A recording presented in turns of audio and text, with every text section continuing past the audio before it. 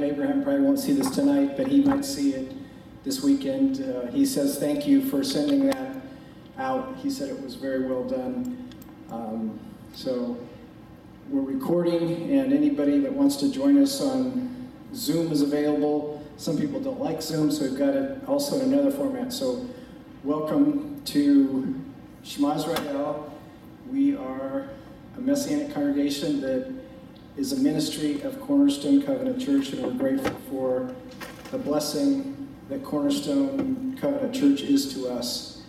And we all know that tonight isn't Yom Kippur, but it is because of our calendar and the calendar that we live with.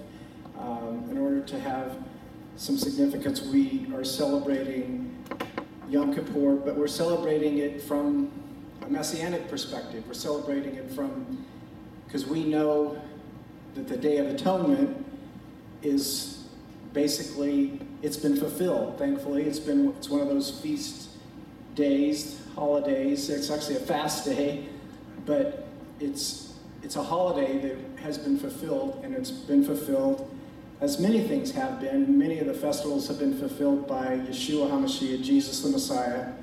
And of course, so there's messianic significance everywhere. And really, I think our task as believers is to study, to show ourselves approved, and to understand that even as we read everything in Scripture, that we would understand the fullness of the message that's there, that's like is hidden from us in a sense, because it's the glory of God to conceal a thing, but it's the glory of kings to search it out. And I call all of us kings because we are, in a sense, we're not kings, but we're sons and daughters of the king. And so in a sense, we're like royalty because we're related to the king.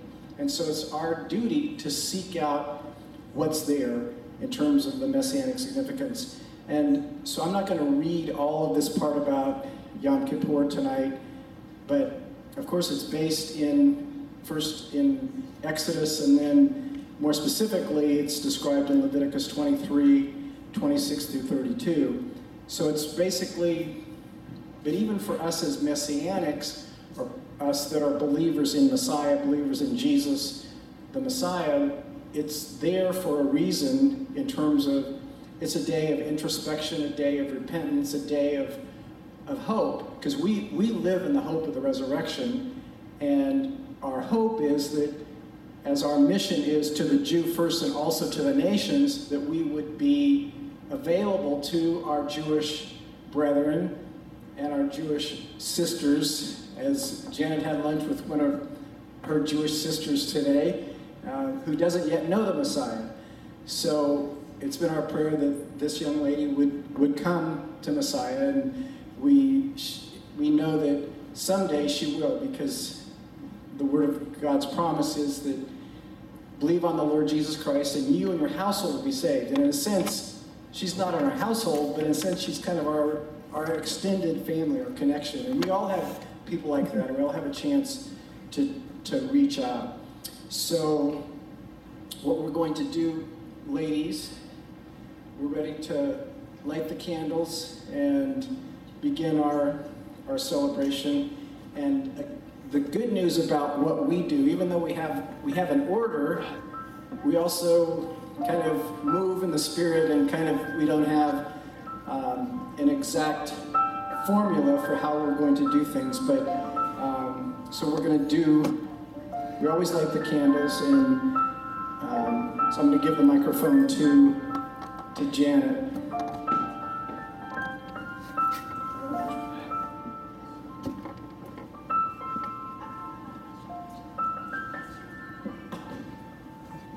Pick it up though.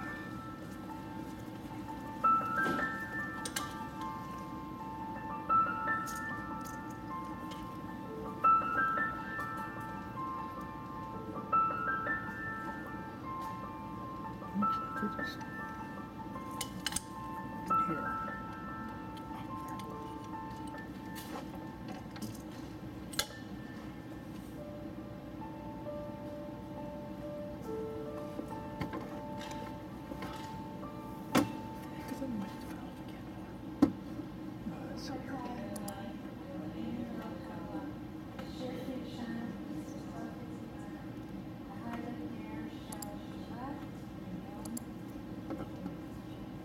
No way. Adonai, Eloheinu melech haolam shehachianu v'kiyamanu v'higianu lazman hazeh. Deserving of praise are you, O Lord our God, ruler of the universe, who hallowed us by your word and instructed us to kindle the Sabbath light in the light of the Day of Atonement. Deserving of praise are you, O Lord our God, ruler of the universe, who kept us alive and sustained us and privileged us to reach this season.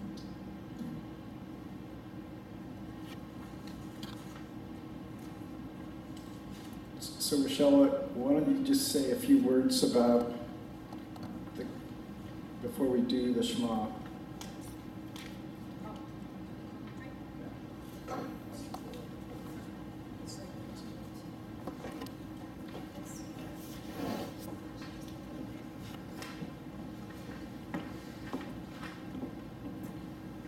Kol Nidre is the infamous prayer said at this time of year especially, but also at different times. Depending on whether you come from an Ashkenazi or a Sephardic background, you have a little different, thank you, I gotta eat the mic.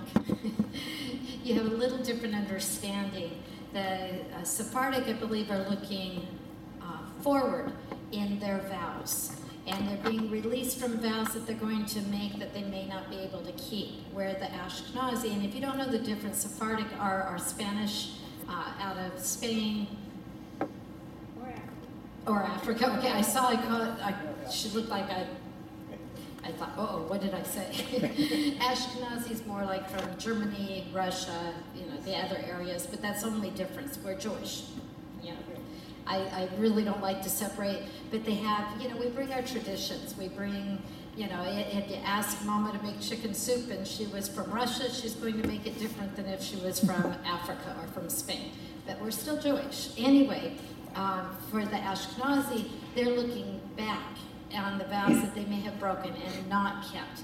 So it's just a perspective of which direction we're looking in, but it's a release from that feeling of guilt. Remember Yom Kippur, the Day of Atonement, is all about being found without sin in God's sight, to be pleasing to Him, to be able to be written in His book of life for another year because you've been found worthy. So it's a recognition of how sacred your word is, and how much you have tried to keep or will try to keep. But knowing that we're not able to perfectly do all that we say, this releases us. This gives us that break. It's grace. It's pleading for God's grace so that whatever vows or oaths or pledges we've made, we're released from that responsibility if we didn't fully or don't fully attain to it. So usually they start with it. It is a beautiful prayer. It does honor our God, as many of our prayers do. But with that, I think we're starting you onto the tone of what Yom Kippur is all about. And it is that concern about sin. Something that our Jewish people don't like to think about usually, but they are forced to really contemplate, why will God choose to write them in the book of life? And do it for the next year.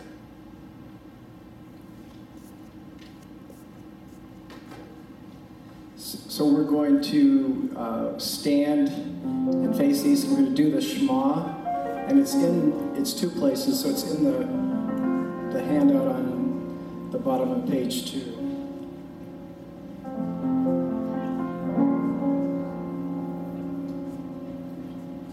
Shema.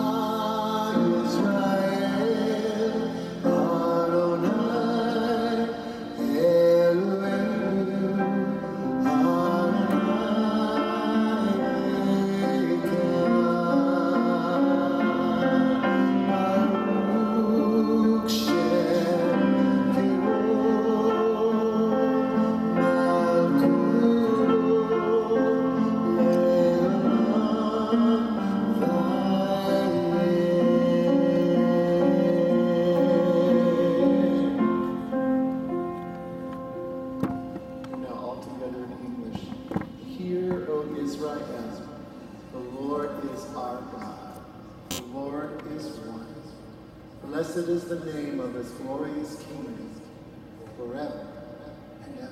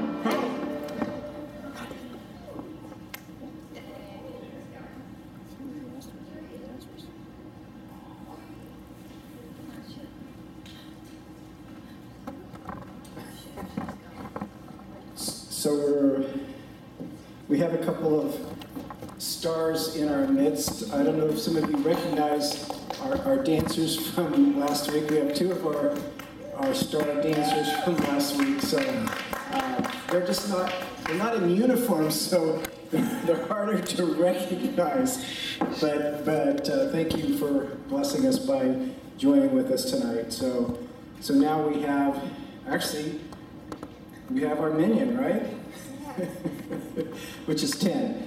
I think we're actually at 11, 12 with the young one. So, and who knows, more to come.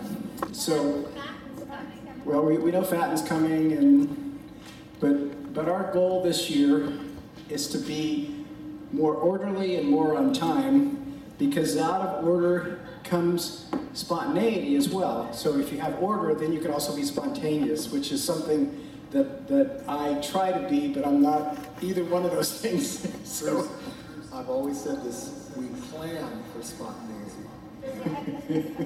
Right. So this is the top of page 3. It's Psalm 103, 1 through 4, which gives us it's a great psalm for Yom Kippur. Bless Adonai, my soul, everything in me, bless his holy name. Bless Adonai, my soul, and forget none of his benefits. He forgives all your offenses and heals all your diseases. He redeems your life from the pit. He surrounds you with grace and compassion. So, also, the Amidah is actually part of really almost every holiday service, and it's actually sometime we should delve into the Amidah, which is the standing prayer. And there's actually 17 parts of it.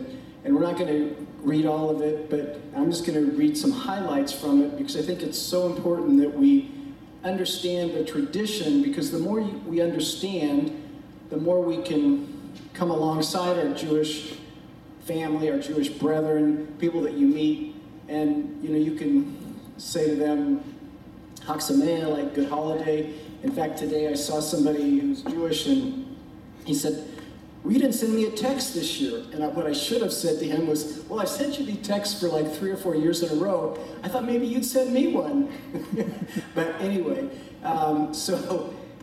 we're grateful to God, because God loves a cheerful giver as well. And some of you know from prayer that I had a really unusual experience last week, because I got a call from another brother who hasn't been here for a while, and he actually moved out of town, and he called me and said, this person wants to talk to you. And so I called this woman up and talked to her, and briefly we just had this conversation about our calling to the Jewish people in the Palm Springs area. And she called me back the next day and said she wanted to talk to me, and I said, that's great. She said, will you give me your address and the name for which I should write a check, and what should I put on the check? She didn't ask me to tell her the amount, but she said, I'm going to send you a check. And she's never been here, we've just had 1 or 2 phone conversations, and yesterday I got the check in the mail, because she said she wanted to send it to me to make sure that I knew that we got it. And her name is Frankie. So Lord bless Frankie tonight. And she's going to try to join us sometime, but I'm not sure when. But that was just like a really unique experience to have somebody that really there's no connection except another brother and the Lord. And I said, well, you don't have to do that. And she said, well, I do, because the Lord told me that I was supposed to write you a check. Meaning Shema Israel, not me. Thankfully, Janet and I get to do this out of our being blessed by being involved in Jewish ministry, because when you think about who Yeshua was, he went after the one and left the 99. And I'm not saying you guys are the one and the 99 is out there, but in a sense they are. The 99 is not in here with us. But so this is from the Amidah. O Lord, open my lips that my mouth may declare your praise. You are mighty forever, O Lord. You bring life to the dead. You are powerful, able to save. You are holy, and your name is holy. Holy beings praise you daily. You choose for us your service from among all peoples, loving us and delighting in us. And you remember us in love, O Lord, this Shabbat day, Shabbat evening, and this day of remembrance, a day for calling the sounding of the shofar, a holy gathering, calling our liberation from Egypt. O Lord our God, be precious to your people Israel and accept their prayers. We give thanks to you, for you are the Lord our God and God of our fathers for all eternity, the rock of our lives, the shield that saves through every generation. Grant abundant peace to Israel, your people, and all mankind forever, for you are the sovereign Lord of peace. May you bless all your people Israel and your children everywhere, at all times with your peace. So Lord, we just bless you as you bring forth your word, and we're just going to take some time and worship the Lord together and just be able to hear his voice speak to us as we worship together. Blessed be the name of the Lord.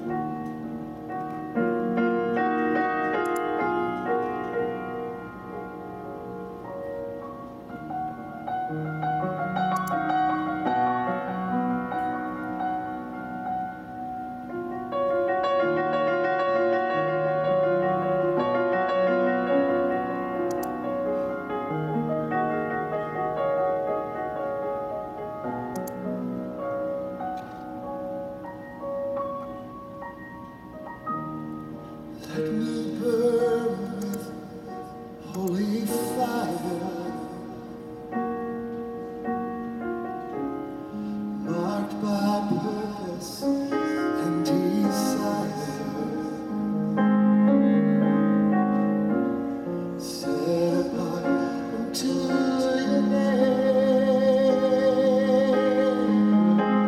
My life, my heart, my strength in you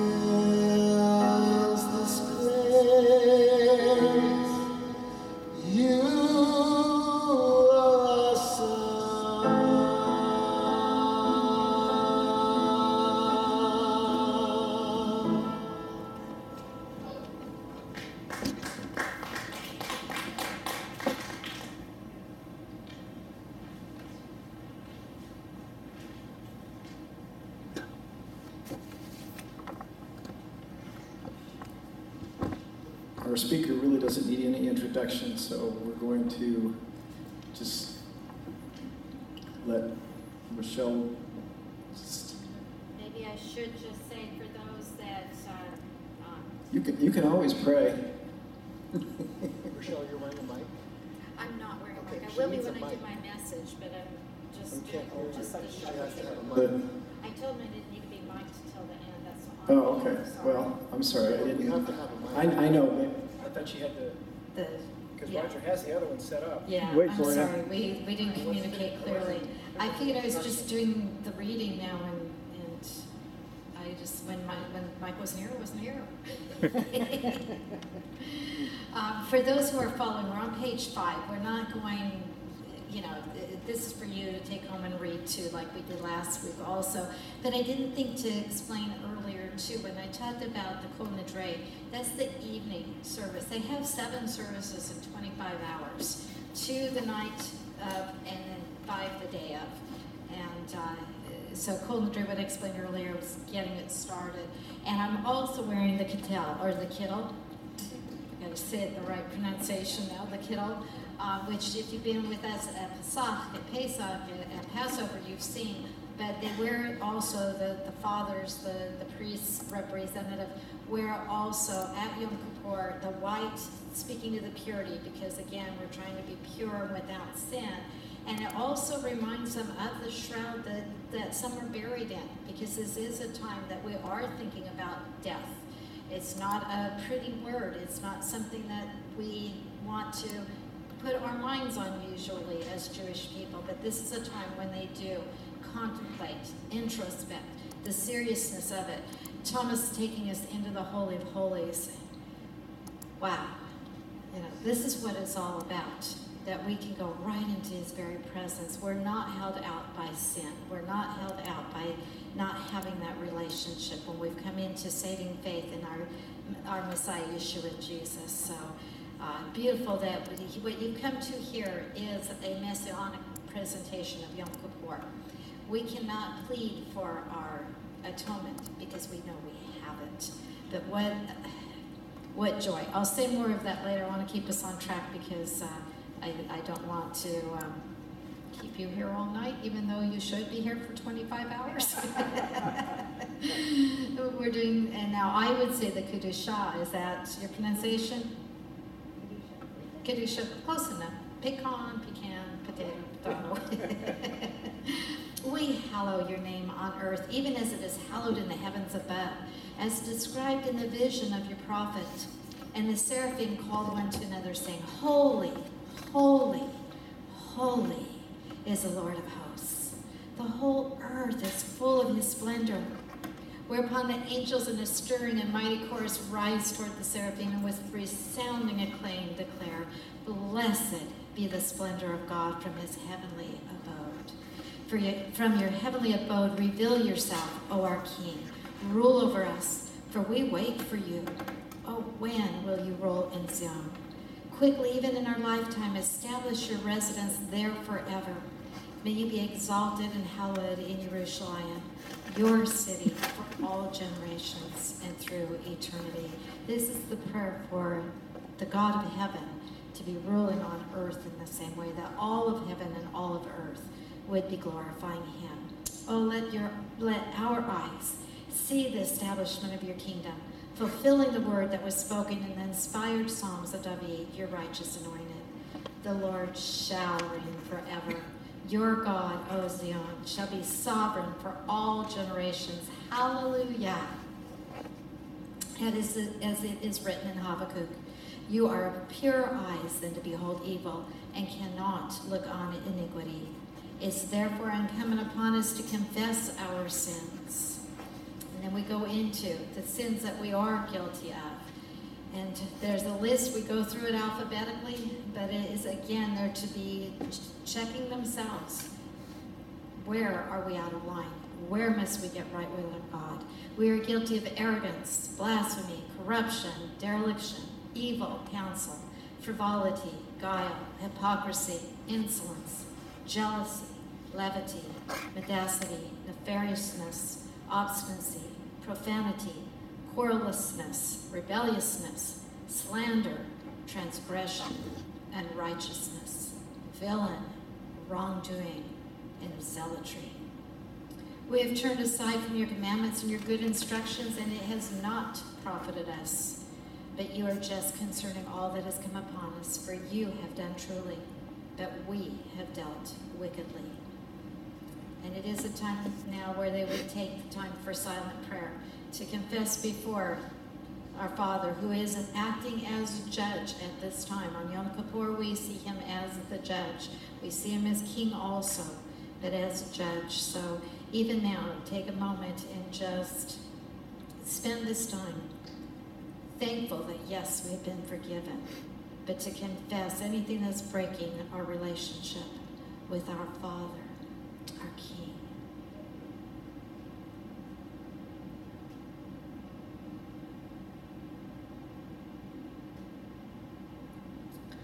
Avenu Malkinu, our Father, our King, we have no king but you. Our Father, our King, deal with us kindly for the sake of your name. Our Father, our King, renew us for a good year. Our Father, our King, we have sinned before you. Our Father, our King, annul all evil decrees against us. Our Father, our King, thwart the plans of our enemies. Our Father, our King, frustrate the counsel of our foes. Our Father, our King, rid us of every oppressor and adversary. Our Father, our King, close the mouths of our adversaries and attackers. Our Father, our King, remove disease, sword, famine, captivity, destruction, iniquity, and persecution from your people of the covenant. Our Father, our King, forgive and pardon all our sins. Our Father, our King, remove our transgressions and sins from your sight. Our Father, our King, bring us back in real repentance to you. Our Father, our King, heal the sick among your people. Our Father, our King, raise the strength of your Messiah. Our Father, our King, strengthen Israel, your people. Our Father, our King, send us not empty-handed from your presence. Our Father, our King, remember, we are but dust. Our Father, our King, have compassion on us, on our children, on our infants. Our Father, our King, act for the sake of those who were killed for your holy name. Our Father, our King, do it for your sake, if not for ours. Our Father, our King, do it for the sake of your abundant mercy. Our Father, our King, be gracious to us. Answer us, though we have no merits. Deal graciously and kindly with us and deliver us, our Father, our King. Do it for the sake of our Messiah, Yeshua, and in his name.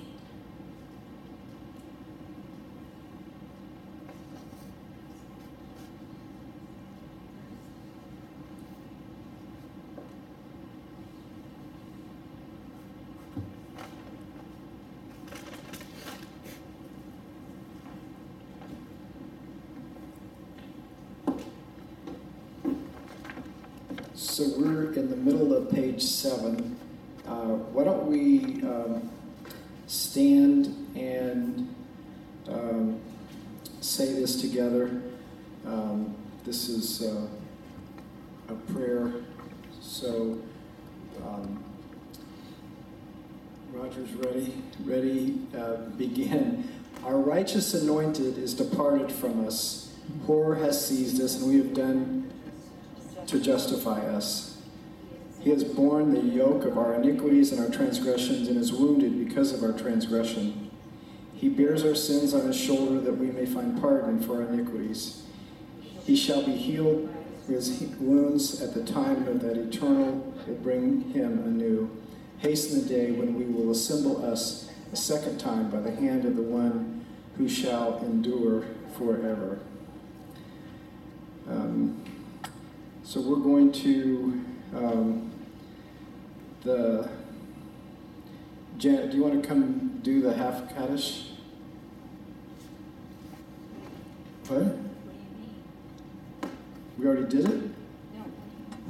Well, it's on page 7. No, I know, it's the Elaine. Okay.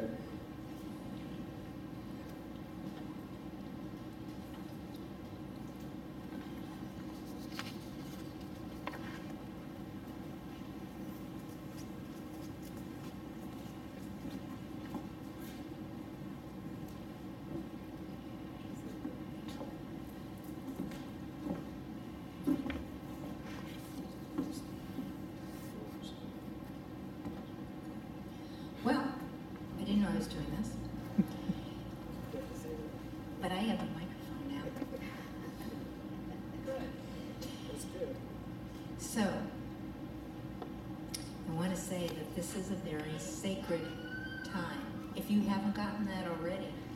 And for those of you who don't know what this means, this time and these prayers, as Rochelle said, we spend 25 hours atoning for our sins, which really isn't enough. And we have just a tiny little portion here. But it's enough for our hearts to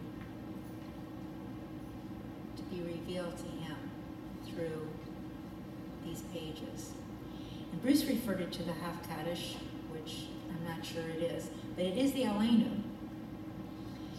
It's called the Aleinu, which is why it says that. It is necessary for us to praise the Master of all, to exalt the Creator of the world, for He has made us distinct from the nations and unique among the families of the earth. Our destiny is not like theirs. Our calling is our task. We bow down and acknowledge before the King of Kings that there is none like Him. For He stretched forth the heavens like a tent and established the earth. Truly, there is none like our Lord and King. As the Torah says, you shall know this day and reflect in your heart that it is the Lord who is God in the heavens above and on the earth beneath. There is none else. We hope, O Lord our God, to soon behold your majestic glory, when all abominations shall be removed and all false gods shall be at an end.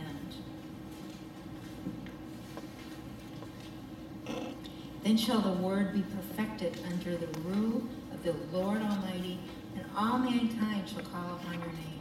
For to you every knee must bow, and every tongue declare that you are God. Reign over us soon and forever. May the kingdom of David's greater Son be established forever. For then shall the words be fulfilled. The Lord shall be king forever, and the Lord shall be king over all the earth. On that day the Lord shall be Lord alone, and His name unique among all others. We can read Psalm 32, 1 through 5. How blessed are those whose offense is forgiven, those whose sin is covered. How blessed those to whom Adonai imputes no guilt, in whose spirit is no deceit. When I kept silent, my bones wasted away because of my groaning all day long. Day and night your hand was heavy on me. The sap in me dried up as in a summer drought. Selah. When I acknowledged my sin to you, and I stopped concealing my guilt and said, I will confess my offenses to Adonai, then you forgave the guilt of my sin. Selah. Because Yeshua, our Messiah, died for us and rose from the dead, we can now say, V'chaye olam kitenu. We have been inscribed in the book of life forever. Hallelujah. So, of course, this whole day of Yom Kippur is really based on Leviticus. You can stay here for a minute. So this is from Leviticus 16, 15 through 16, and it's at the bottom of page 8, and then 17, 1 and 11. Next, he is to slaughter the goat of the sin offering, for which is for the people, bring its blood inside the curtain, and do with its blood as he did with the bull's blood, sprinkling it on the ark cover and in front of the ark cover. He will make atonement for the holy place because of the uncleanliness of the people of Israel and because of their transgressions, all their sins. He is to do the same for the tent of meeting, for which there is with them right in the middle of their uncleanliness. Adonai said to Moshe, speak to Aaron and his sons and to all the people of Israel. Tell them that this is what Adonai has ordered. For the life of a creature is in the blood, and I have given it to you on the altar to make atonement for yourselves, for it is in the blood that makes atonement because of the life. Now he provides that atonement through Yeshua, our Messiah, as he explains to us. Janet?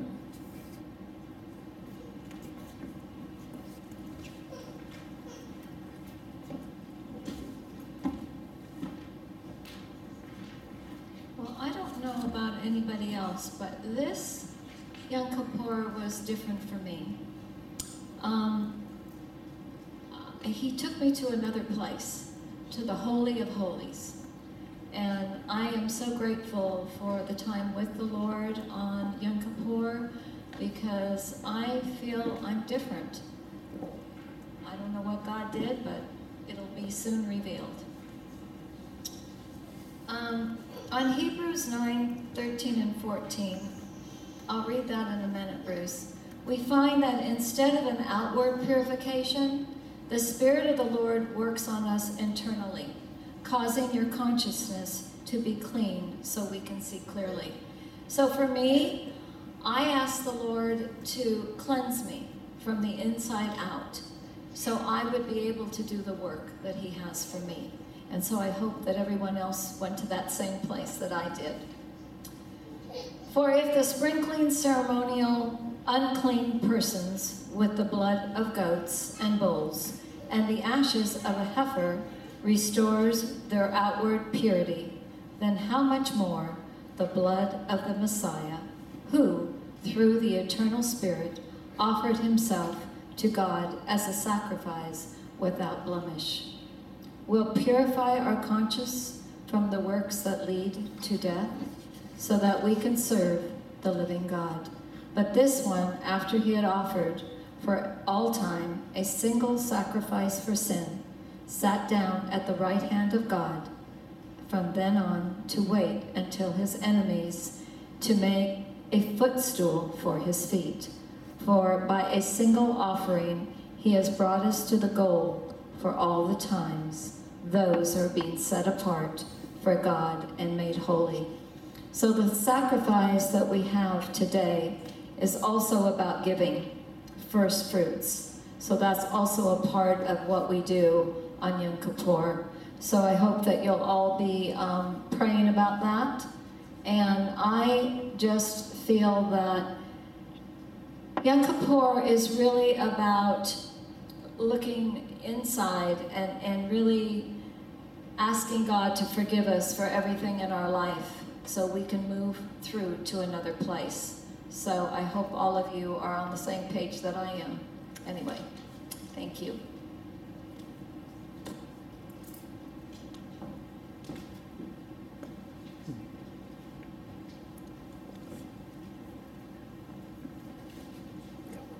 Switch on.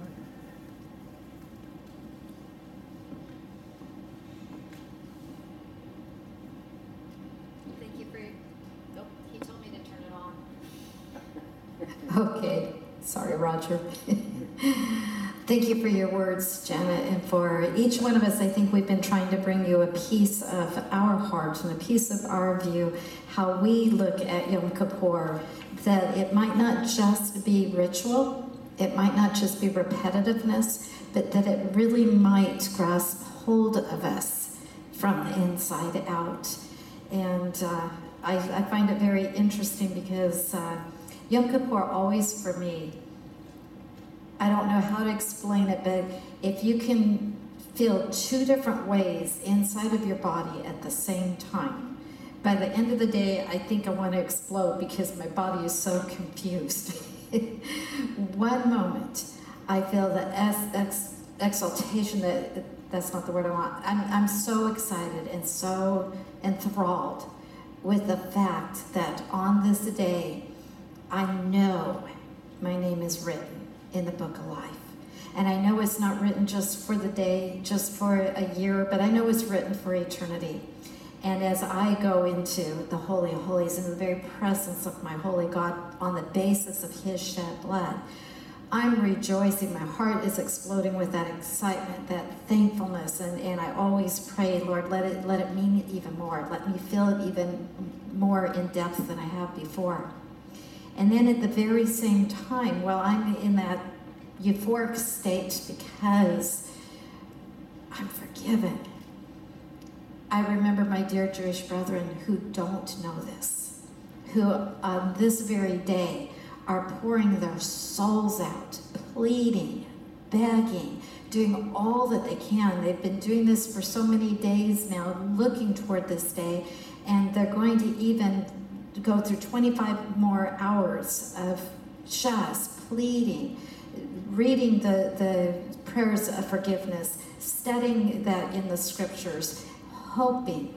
And I think that's the saddest part of all, is when we get to the very end of Yom Kippur, they know that in their teachings, the book of life has been closed now. It's been sealed.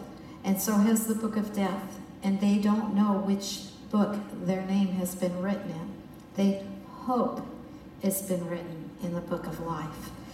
And I think how sad and how hard, and my heart just breaks for those who sincerely want to be right with God, but yet are still caught with a veil of blindness, with ears that are not hearing. Moshe brought that home when he said to the people, you're going to hear, but you're not going to do. Yet God's going to forgive you. And if it never was as strong within me, this year it was really brought home. I lost 2 people on Yom Kippur. One I know is in heaven, and the other one I don't know. And the difference dealing with 2 families, with all that this is going on, it just made this day so poignant. It made me realize how important it is that we get out the words of life, that we go. Don't sit. Please don't sit. Go. Look for opportunity. If you're not brave to speak, pass out a tract. Do something. The faces you see that are passing you by, pray for them. God hears and answers prayer. But this isn't something to take lightly. Life can be taken in a moment.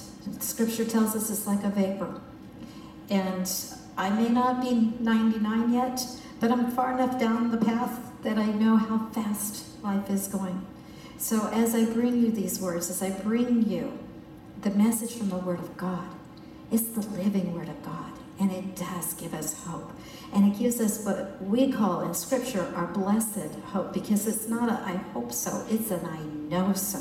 And that's what I want to leave you with. I believe that I'm speaking to the choir, but let it refresh you. Let it just drink it in and let it light you on fire. Thomas, the perfect song, that we need to burn with a fire to take it and to share it.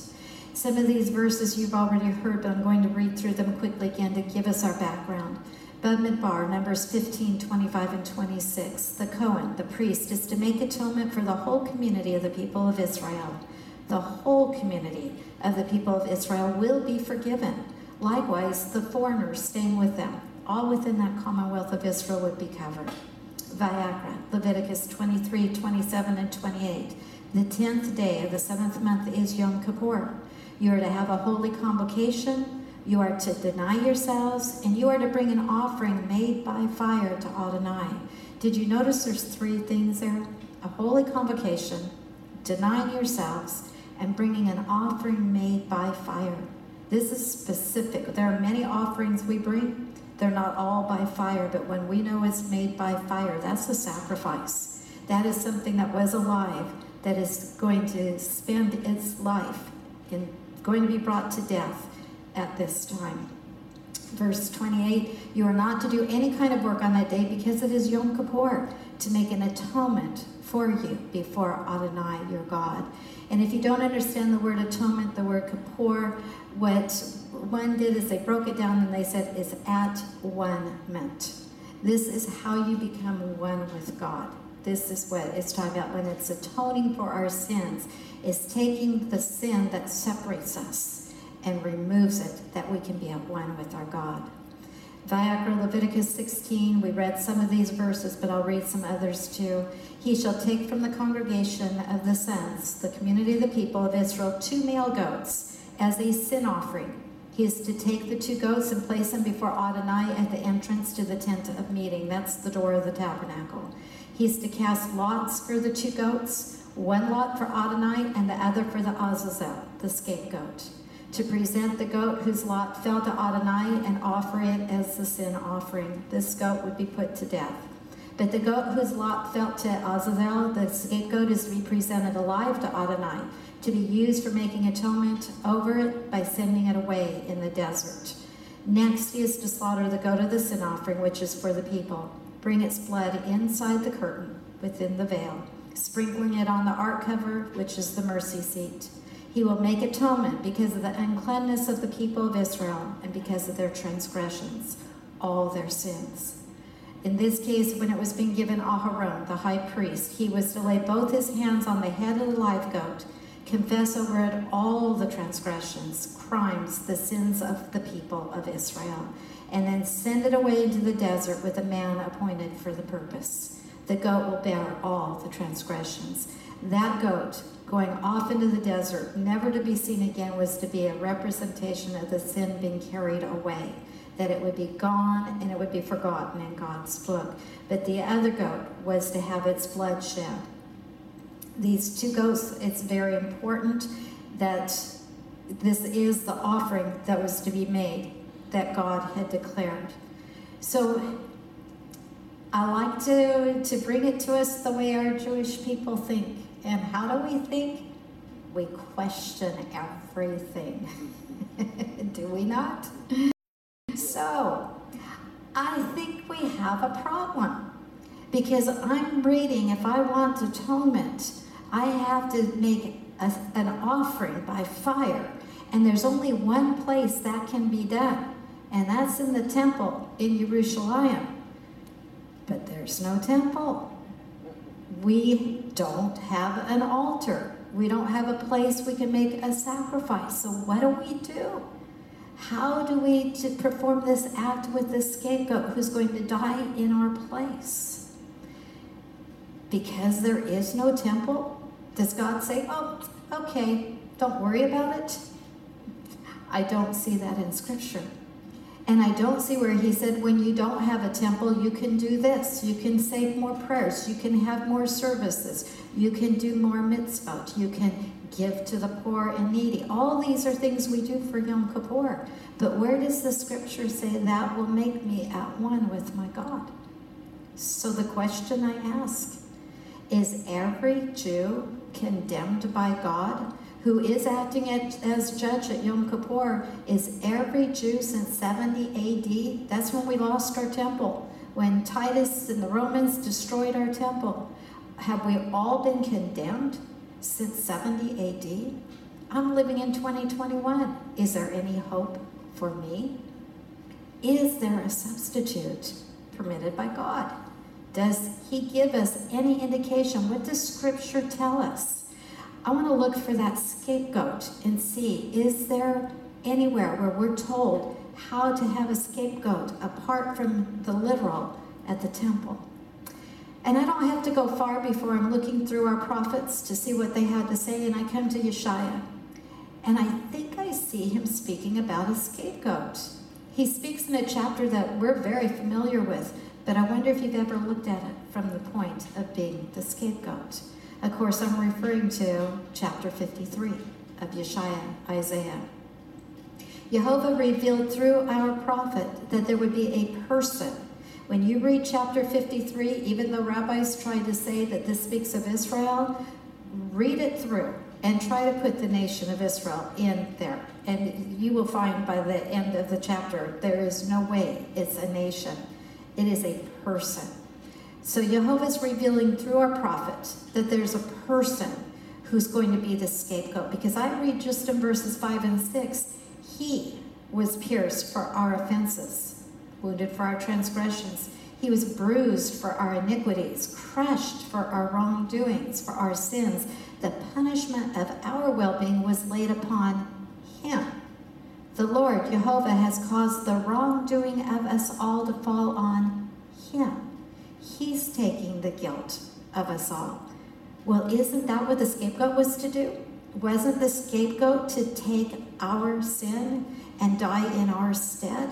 And now by the prophet Yeshaya, I'm hearing that a person that Jehovah's appointed is going to be the one to do this. So if this is true, if I'm on to something and I am truly seeking to be right with my God, I want to know who this person is. I want to know how to find him. I want to know when, where. I want to know, has it been taken care of? Or is it still to come? So I'm going to keep going through my prophets. I'm going to keep looking for another answer. And I'm going to go to the prophet Daniel. Daniel means my God is judge. And since God is judging us at Yom Kippur, I think this is a good place to stop and take a look and see if Daniel said anything about this person who could be the scapegoat. And I do find something in Daniel. I find it in chapter 9 especially. He gives a great prophecy that spans thousands of years in all honesty, even though they couldn't see and know that at the time. But starting with verse 24, read through verse 27 on your own later. But it's telling us that there's a prophecy that's going to cover 490 years.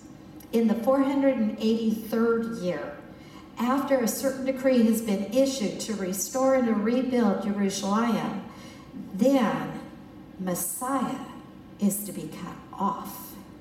Now that cutoff that is being referred to in verse 26 there in the Hebrew, it speaks to it being a violent cutoff.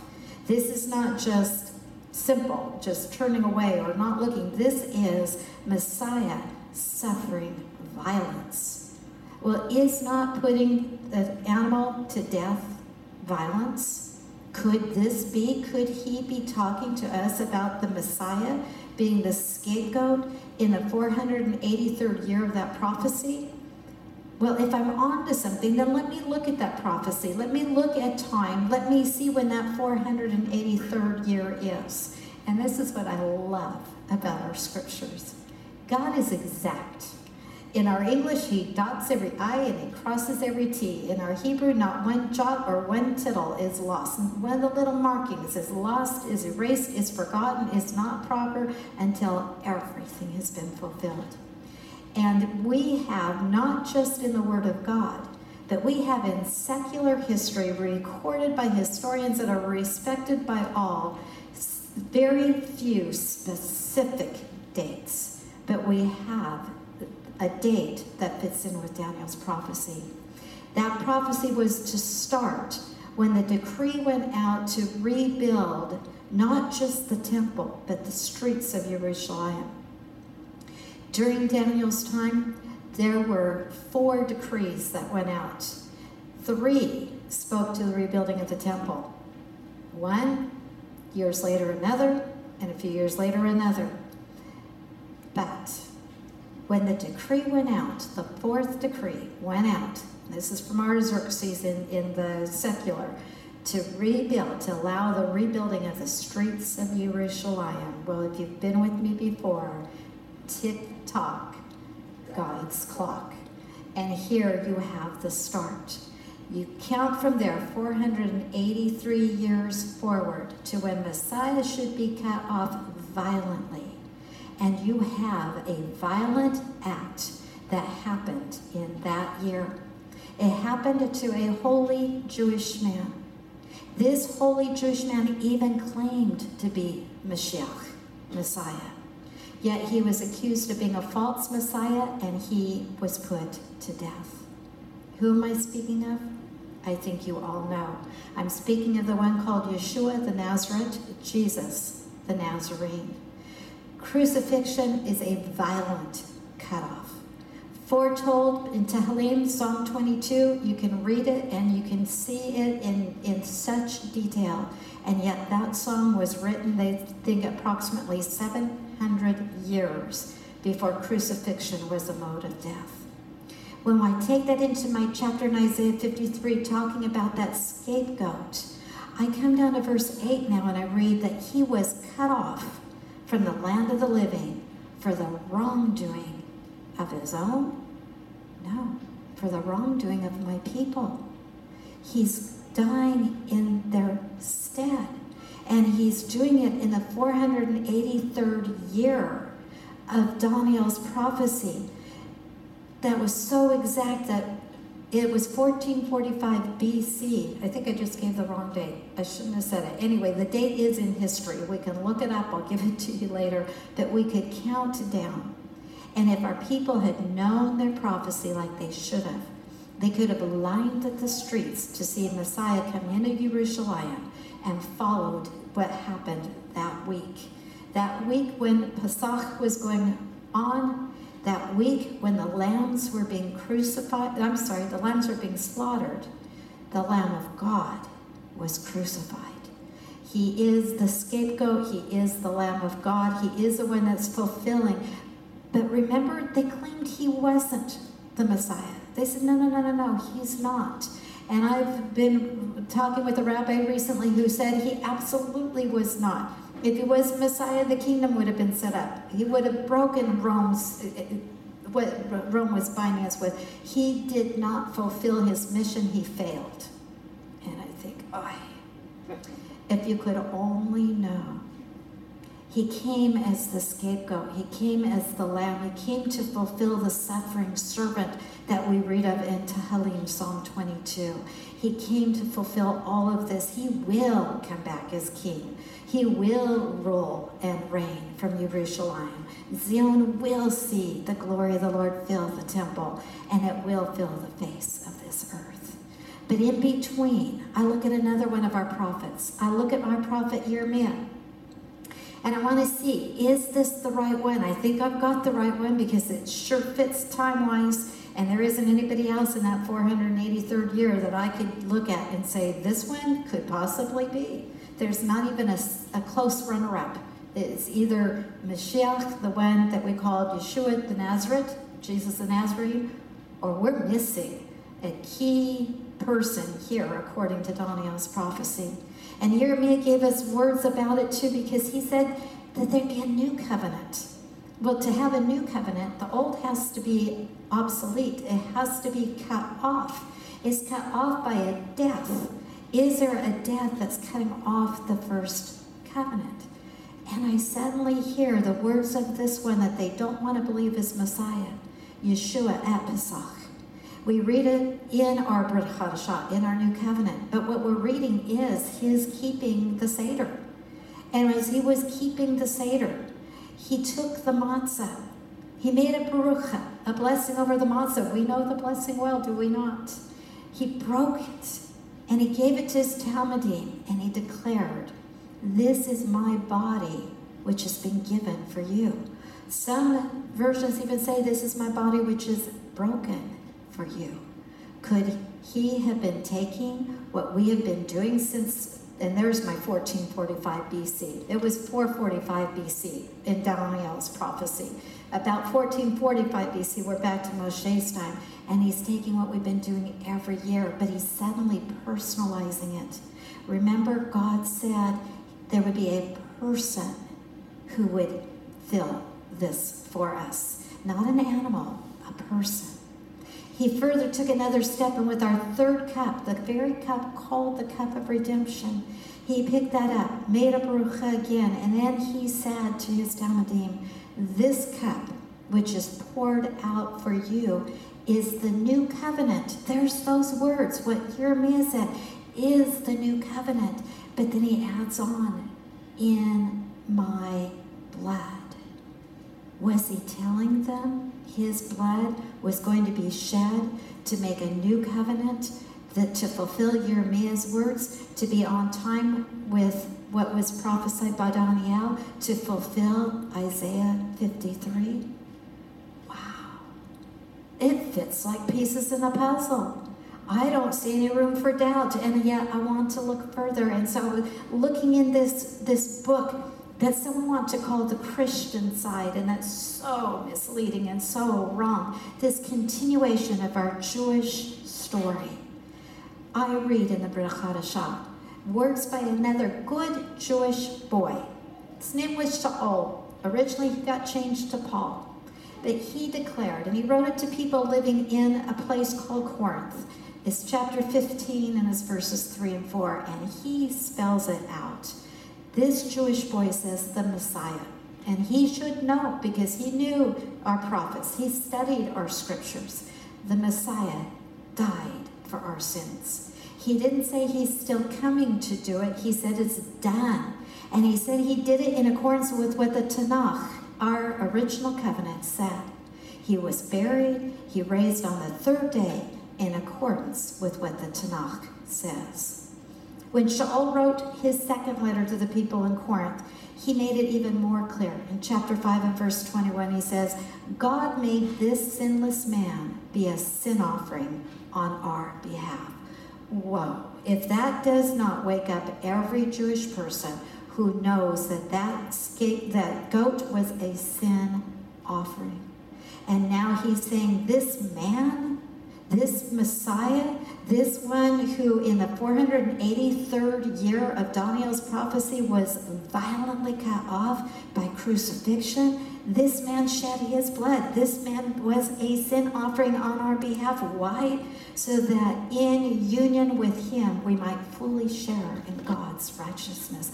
And I've got it. I can sing the hallelujah. This sin offering is the one that's going to make me at one with my God. This is the one who was promised, who shed his blood, sinless blood, so that I could have forgiveness of my sin. Kifa, another good Jewish boy who wrote another book in our Brit Chadashah, in his first letter with his name, says in chapter 2 and verse 24, he himself, speaking of the Messiah, the same one Shaul Paul was speaking of, bore our sins in his body on the stake so that we might die to sins and live for righteousness. This is how I can get right with my God. This closes the circle of Isaiah 53, where verse 12 says, he poured out his life unto death. He himself bore the sin of many. If this is true, then I'm not condemned since 70 AD. I'm not condemned in 2021. No one has to be condemned all the time from 70 AD forward and however far we go into the future. By simply stepping into that scapegoat's blood, into that place of the sacrifice, now I am free from condemnation. If Daniel is right, it had to be a kinsman. This Redeemer had to come out of our heritage, out of our line. And we find Mashiach was of the line of David. He's in the line all the way back. Abraham, Yitzhak, Yaakov, all the way down through David. He fits it perfectly. He had to come in flesh and he had to come in Jewish flesh if he was going to be the fulfillment. And he did. And trusting in him, in this blood that God said all the way back in the Torah, and Bruce read it earlier, Leviticus, Vayakra chapter 17 and verse 11, that God would put the blood on the seat, on the mercy seat for atonement. God would give it. Not that I merit it, not that I say enough prayers, not that I beg it long enough for forgiveness, not that I do the good mitzvot, not that I take care of the poor and the needy and that I do make everything right, not anything that I merit. God said, I have put it there. I have given it to you. And if God didn't do it in the person of Mashiach, when did God do it? And what do we do with the 483rd year of the prophecy of Daniel, who said it had to be then? But I know this is right. I know that every prophecy agrees that there is not one left unfulfilled of the suffering servant, and there's not one moment that's missed right down to the day and the hour that he shed his blood. And in being sinless, it's for the forgiveness of my sins, your sins, of all who come to believe they get eternal life. They get to know that their name is written in his book of life. Janet's favorite word, say it, forever. This is eternal life with our Messiah. It is abundant life. Remember those verses that he died, was buried, but he rose that he can give us newness of life. This is the fulfillment. Even our Talmudic version of Yom Kippur, our Yomah, even says there is no atonement except by blood. So, dear rabbis and those like them, forgive me. But your prayers, adding prayers, afflicting the soul, which you do by fasting, and I don't see how that afflicts the soul. That afflicts the body. My body gets hungry. My body gets thirsty. It's not what my soul does, except it gets thirsty for my God. But God doesn't give any room for a substitute. No substitutes are allowed. And furthermore, no substitutes are necessary, because another wonderful book for our Jewish people goes by the name of Hebrews. You think that's for the Hebrew people? You think that would be a kosher book to read? I think so. And the key word, if you want one word to sum up the whole book of Hebrews, is the word better. Everything in it, Hebrews tells us about the better. The better tabernacle, the better high priest, Kohen Gadol, the better blood, everything. And in chapter 9, verses 11 and 12, it says, but when the Messiah appeared as Kohen Gadol, as the great high priest, the good things that are happening already, then through the greater and the more perfect tent, the better tabernacle, which wasn't now made. That means it's not in this created world. That means there's one in heaven that we know it was patterned after on earth. He entered that holiest place. He entered once and for all, and he entered not by means of the blood of goats, not by means of the blood of the scapegoat, not by the blood of calves, and we know not by the blood of the lambs. He entered by means of his own blood, thus setting people free. Janet? Forever. Hallelujah. We've got it. This is why my heart just explodes on Yom Kippur. I can be right in the most holiest, holy of holies, in the heavenly, in the midst of my God, because he put the blood on the altar for me. I don't need to look for a scapegoat. I don't need to look for someone else. I don't need to look through time. I have everything. He is Messiah. He is scapegoat. He is the sin offering. He is the anointed one. He is the administrator of the new covenant. And by power of his virtuous death and resurrection, he redeems me from my sin. I'm set free from the covenant that brought death, and I am set free to enjoy eternal reconciliation with Elohim Hayim, the Most High God. Yes, clap. Yes, express it. Hallelujah. This is how we get to be holy in the presence of a holy God. This is the covenant God promised. He promised it via the Ruach HaKodesh, the Holy Spirit, and it's given to us again by Jeremiah. Chapter 31, our prophet Jeremiah. For this is the covenant I will make with the house of Israel after those days, says Adonai. I will put my Torah within them, write it on their hearts. I will be their God, and they will be my people. I will forgive their wickednesses, their wrongdoings. I will remember their sins no more. Again, I love it. Hallelujah. We just praise him. He gives us remission of sins. There's no question. There's no further atonement. There's no other shedding of blood. There's no substitutes. There's nothing else we need to do. We just simply need to not harden our heart, but allow him to write it on our hearts. And when he has, then we even see like Yeshaya where we started, Isaiah a little earlier than chapter 53. In chapter 6, he said, oh, woe is me of unclean lips. And the seraphim took a coal from the altar, touched his lips, and said, your guilt has been taken away. Picture of the altar taking away our sin. But sadly, Yeshaya goes on and he says they're going to listen, but they're not going to understand. They're going to know, but they're not going to get it into their hearts. Their ears are dull, their eyes are blind. What are they missing? He did it all. We have it in him. Quit trying, quit working at it. You'll never make it. Because Isaiah also said in chapter 64:6, all our righteousness, that means my best, the best of my best, according to God's standard, is as filthy rags. That would devastate me. That would leave me, how do I ever get it right? But it's not me. My God did it all. His name is Yeshua, and I can't praise him enough. And I take you back to that moment I heard again of two who left this earth.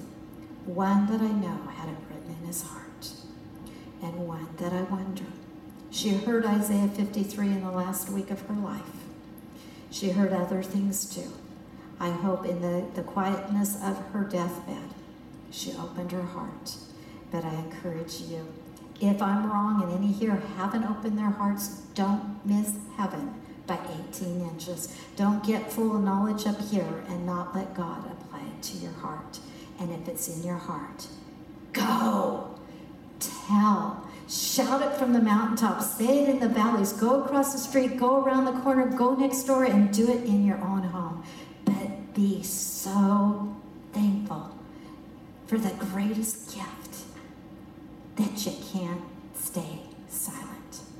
Go, tell, that others can know. He did it all. Hallelujah. Hallelujah. I'm done. He did it all. I am done.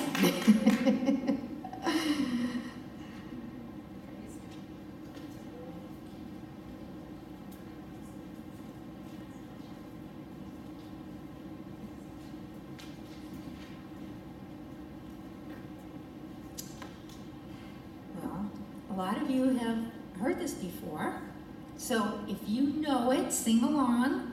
I'm not going to sing all the verses. Why not? Because, first of all, they're in English, so She does it in Hebrew. I do it in Hebrew, right? Read it for us. We can read it. Like, you know, there's only one verse in Hebrew. Right. But you can sing along. If I'll sing it for you at least twice, you can sing along. Adon Olam Asher Malach B'Terem Kol Yitzin Evra V'Yes Naso V'Shef Sochol Asai Malach Shemo Nikra Adon Olam Adon Olam Asher Malach B'Terem Kol Yitzin Evra V'Yes Naso V'Shef Sochol Asai Malach Shemo Nikra Adon Olam.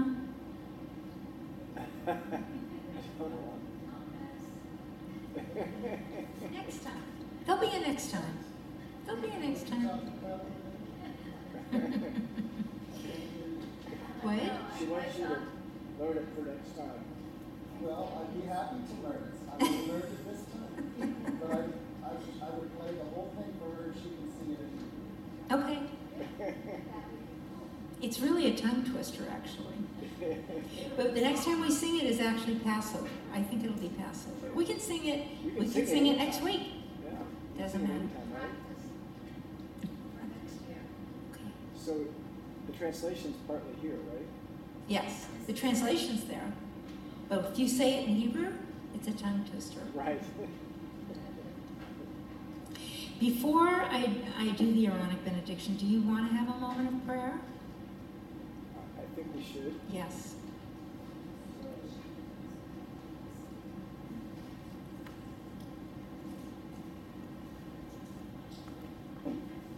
So there's many things to pray about. And, you know, for one, I think the message of tonight is so important that we pray about and that we actually not only hear the message, but we do it. We go and we speak to our neighbors, we speak to those around us that are Jewish, and we take a chance and say something, even if it's, this next week is Sukkot. It's the festival of the tabernacles and of the booths, and so there's plenty of holidays, and then comes more holidays about the giving of the law, and so there's so many things that we can talk to and I'm convinced that every one of us probably runs in this valley. If you pay attention, just like Rochelle was saying, those faces that you see in front of you, I don't know, I would say probably 5 out of 100 are Jewish at least, maybe more, especially beginning now as we go forward. So take time and pray for those. I know we need to pray for our friend Judy, for Jeannie Bratrud. We need to pray for the family, all of our families. All of us have family members that don't know Messiah too, or that have turned away from Messiah, and we pray that they come back. Some of them may have confessed when they were young. We have siblings, or maybe aunts, or uncles, or cousins, or people that don't know Yeshua, don't know Jesus, and we need to be out there speaking the word to them and demonstrating love to them in a way that's real and meaningful to them. Are there any other, Rochelle, prayer requests for 2 families for sure? Sure, yes, but also Roger and I are going to have an opportunity to meet with 99-year-old Stubborn Eddie. Stubborn Eddie. We're going to pray for Stubborn Eddie. We're going to pray for Eddie that he's not any longer stubborn. When you're going to meet with him? What day? Sunday morning. Sunday morning you're going to meet with. Sunday morning at 9:30. I tried for this past Sunday because I wanted between Rosh Hashanah and Yom Kippur, Right. and they couldn't do it. So Okay. it was caretakers, but this Sunday morning at 9:30. And God's timing is perfect. Right, God's timing, right. God's is. Right. So pray for Eddie, a 99-year-old. We need to continue to pray for the health of some of our loved ones. We need to pray for Simon's health, Tzvatin's husband, and what's that? Tony's knees, yes. We need to pray for Hillary has some needs that she wants us always to pray for her brother. I know that's one thing that she always wants us to pray for. She's not with us tonight. We need to pray for our getting our message to those around us. Yes, Jen? Always, she reminded me, pray for the peace of Jerusalem. Always pray for, our brother Abraham, who is with us on Monday nights. We often pray for his home country of India. One of his siblings, I think his brother, in fact, has started over 250 churches in the country of India. And, there's many people that have been suffering from COVID. We need to continue to pray for me, the family of Hunter Lopez, who gave his life on August 26th. His family is part of this valley, and they just his life was taken at 22 years of age. So, like Rochelle said, we never know for sure the day or the hour that we're going to be called, and we need to continue to pray for blessing for Pastor Chris and for the mission of Cornerstone as well, and we're part of that mission. And so we need to just continue to pray, and all of us have a long list, and you're all invited to join us on Monday night. If you want, there's a phone-in time, and we can join in with that time as well. So also, we're going to try to have, in addition to having a messianic concert, classical piano event on January 21st here, we're thinking about whether God would have us to invite Thomas's favorite artist, Marty, but also Paul Wilbur. We're thinking about maybe trying to reach out to Paul Wilbur or maybe Stuart Dowerman again. We're hoping to maybe bring somebody else this year as well, because for 19 months we haven't been able to be together and have it. So we like to have somebody once a year come and join us and just encourage us to love and good works. And that's really, so we've been able to do that. And we're hoping to do some of that this next year as well. And of course, we've got a number of events coming up. So if you're not on our mailing list, email list, please let us know and we'll add you to that. Okay. Thank you all for coming tonight. Our wonderful dancers and your families. So wonderful to see you. We hope to see you again, each and every one. Yivarech Adonai, vayishmerecha.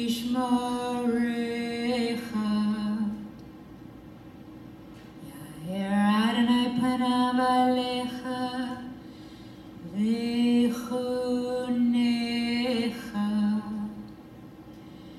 Yisa Adonai panav alecha, vayasem lecha. Shalom.